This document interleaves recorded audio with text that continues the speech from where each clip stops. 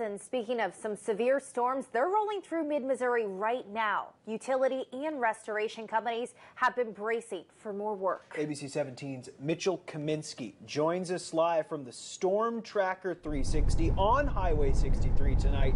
Mitch, you checked in with Boone Electric and ServPro to find out what they're doing to prepare for storms and how people can help minimize that damage.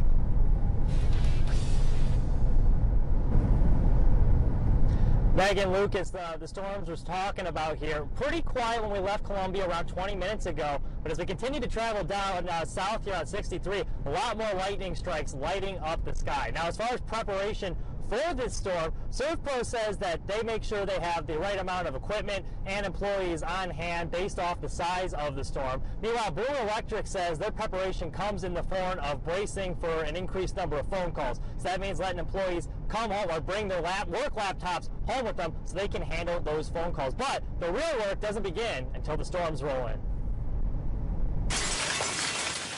Severe storms mean an increased workload for utility and restoration companies. For Boone Electric, it's in the form of power outages. We try to go with the largest outage first, so to try to fix that if it's fixable.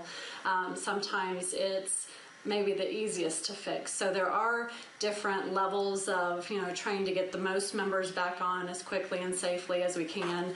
For ServPro, it comes in the form of home damage. The most common types of damage ServPro sees from severe storms include shingles being blown off the roof, broken skylights from hail, water damage, flooding, and fires from lightning strikes.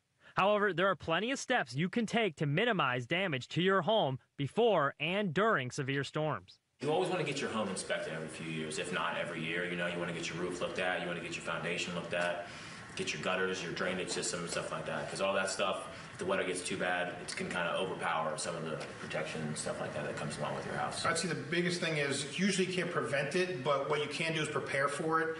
Have food on hand, have water on hand, have backup power, have things like that, maybe a can of gas in the garage in case gas stations are down, things on that line.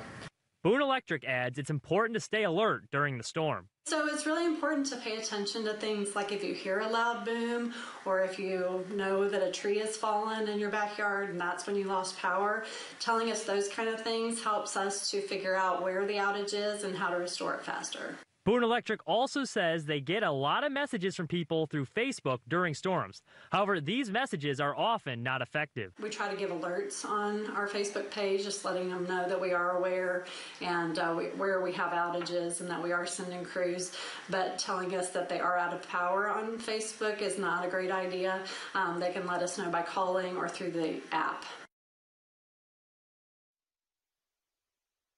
Boone Electric added that the times to fix power outages vary. However, if you see a line down next to a tree or something, but the power is still on, they said they keep track of all of their lines, so it's probably just a cable, and you shouldn't worry about it. Reporting live just outside Jefferson City, Mitchell Kaminsky, ABC 17 News.